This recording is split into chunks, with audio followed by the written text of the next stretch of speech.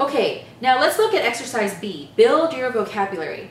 Read the dictionary entry. How many definitions are there? So this word is impact, and you can see it's a noun.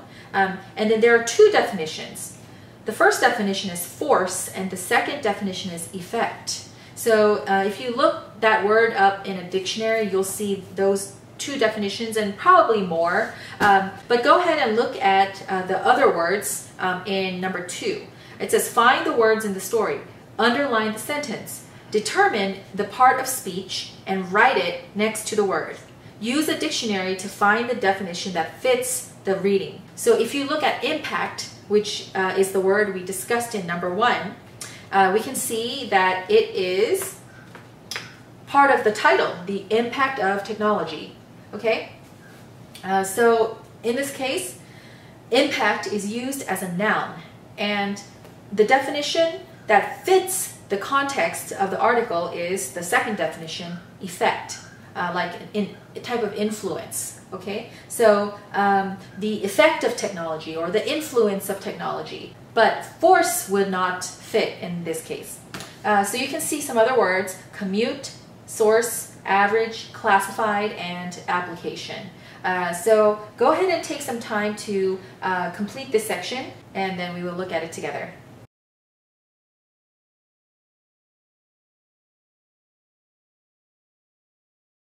Okay, now let me make a note about number 1. Impact is used as a noun in the title, but impact can also be a verb. So for example, even in this question, in exercise 1, it says, how has technology impacted the way we communicate with others? So in this case, impacted is actually a past participle form of the verb, but it can be used as both a verb and a noun. So keep in mind the context that you see that word in. Okay, so number 2, commute, we can see that it says, in the 20th century, many people began to commute between home and work. Okay, so I'm not going to mention all of the different meanings that you found in the dictionary, but I'm just going to mention the definitions or the meanings that fit this article. So number 2, commute is a verb, and it means the way in which you travel to work, okay? From home to work or from work to home, okay? And then number 3, source, you can find it in the 3rd paragraph. Newspapers were once people's primary source for the news. So source is a noun, and it means somewhere you get something. Like the mountain is the source of the water. Okay, so you're saying that the mountain is where the water comes from. So it's where something comes from or where you get something. Okay, number 4, average. So you can see that in the first statistic. So 72% of Americans reported that they read a newspaper or that they read a newspaper on an average day. So average in this case is an adjective, and it means on a normal day or a given day, like just a typical day. Okay, number 5, classified. You can find that at the bottom of the first column. So you can see that it says, people used to look for job openings in the classified ads of a newspaper. So in this case, classified is an adjective, and it means categorized or arranged in a certain way. Okay, and then number 6, application. Application can be found at the top of the next column. So then they would mail an application through the U.S. Postal Service. Okay, so an application, you probably already know this. Well, first of all, it's a noun. The I-O-N or T-I-O-N ending is a big hint. And then an application is a document through which you apply for something. Okay, so we are going to skip exercise C for now. We're going to come back to that later. But now we're going to do a listening activity. So this article that you are going to hear is from your workbook, but as I mentioned before, I don't want you to open your workbook. Just practice listening and take notes, and then I'll ask some questions afterwards. Hi, Misha. I think I found an answer for your phone problem. You said you had outrageous phone bills because of your calls to your friends in your native country. Do you know about internet telephoning? I just tried it, and it's amazing. Instead of a phone, you use your computer to make phone calls through the internet. Best of all, it's free. My brother showed me how it works. First, you go to a special website and sign up. I got a username and a password. Your friend has to sign up too. Then you need headphones to listen to the call and a microphone to speak into. Luckily, I already had both of those. To make a call, you type in your friend's username. Your friend sees a special symbol on his computer screen, and then you can start talking. You can talk as long as you want. At the end of the call, you just close the website. Last night, I talked to my cousin in Seoul for more than an hour, and it didn't cost anything. I had so much fun. Next week, it's my aunt's birthday, so I'm going to call her.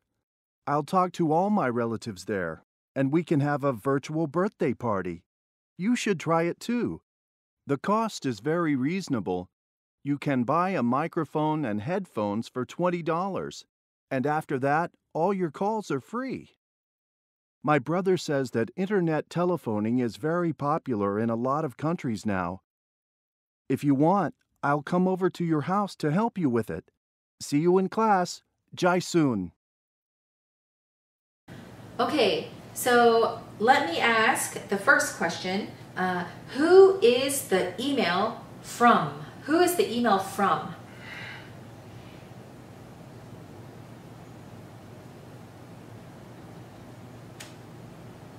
Now, I know you can't see that it's an email, but you can probably guess who the email is from because of the greeting and the ending.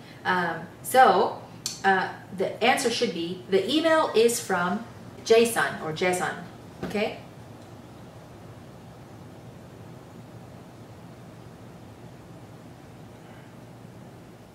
Okay, so the second question, who is the email for? Or who is the email to? Both of those questions are fine. Who is the email for?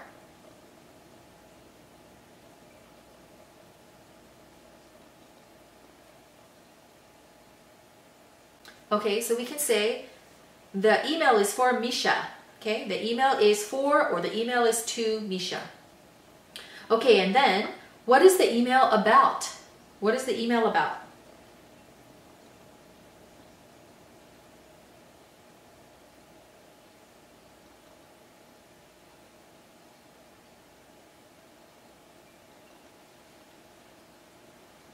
Okay, you could say the email is about internet calling or internet phone calling or internet telephoning, or the email is about Misha's phone problem, or the email is about a solution for Misha's phone problem.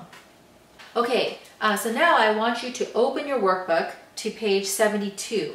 Workbook page 72. Okay, so you will see the email that you just listened to, and I want you to take a look at the statements at the bottom. So these are some steps for how to make an internet phone call. Okay, so you can read the email one more time if you need to, and then put the steps in the correct order.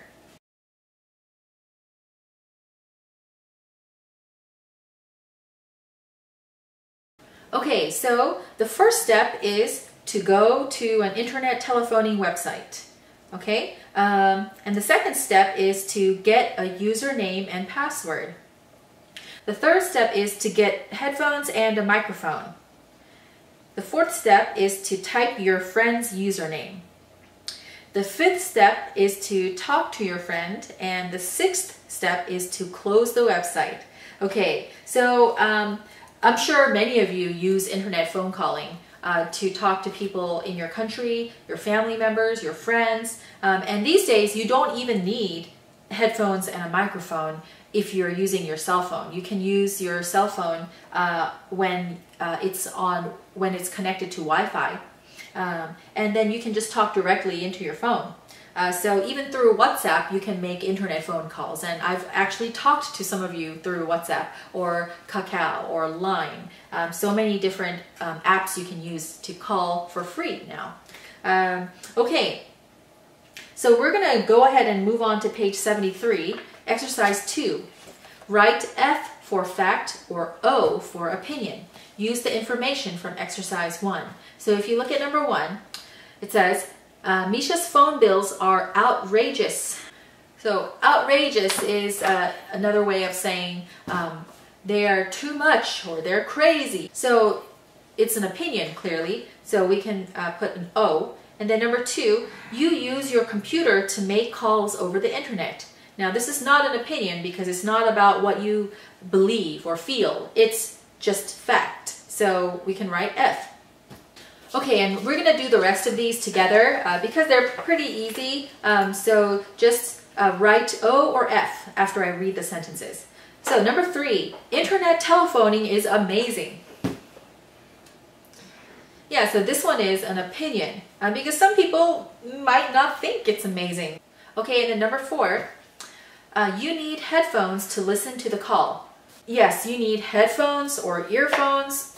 Or some way to listen or hear the call. So that's an F. That is fact. Number 5, the cost of a microphone and headphones is very reasonable. Okay? This one is an opinion.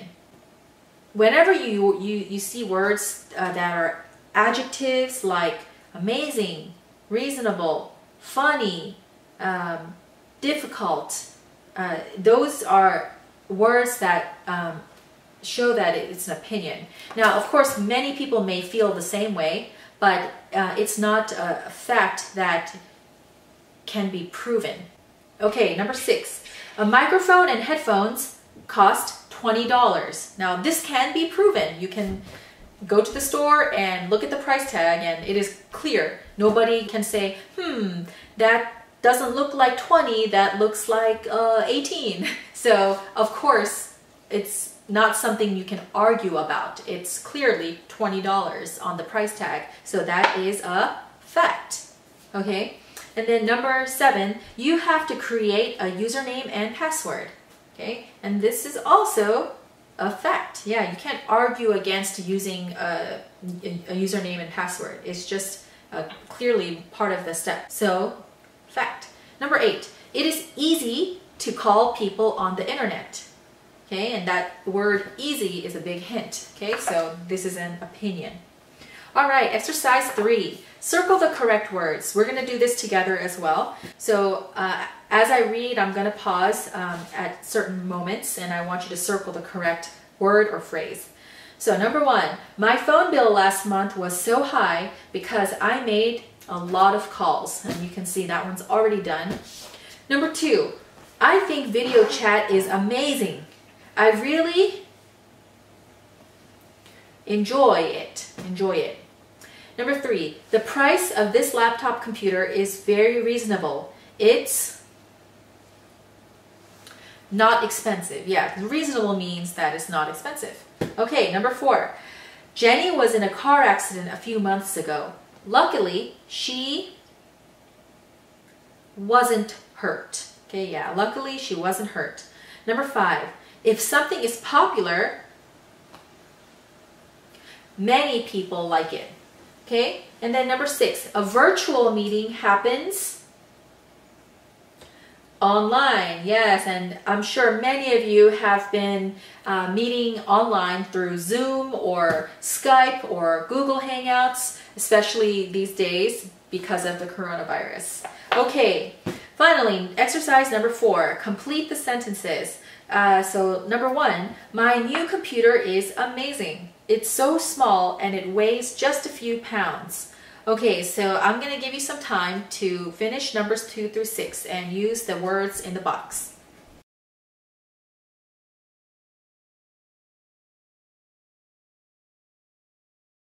Okay, number 2.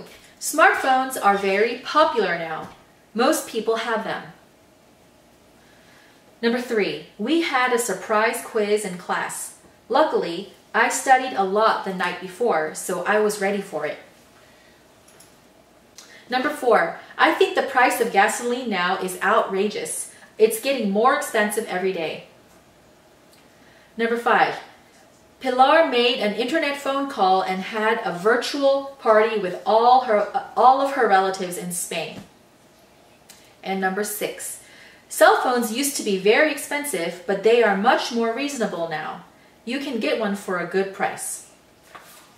Okay, so we are going to go back to our student's book on page 77.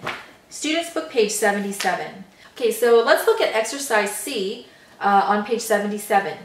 Number 1, what technological change has most impacted your life? How has it affected you? Number 2, do you think paying for goods and services with smartphones is a good idea? Why or why not? Number 3, recently companies have been developing and testing driverless cars. If they become popular, how do you think that will impact jobs? Okay, so I want you to answer these questions for homework and email them to me. You can just write a few sentences for each question. Okay, that is the end of our lesson, and I will see you next time.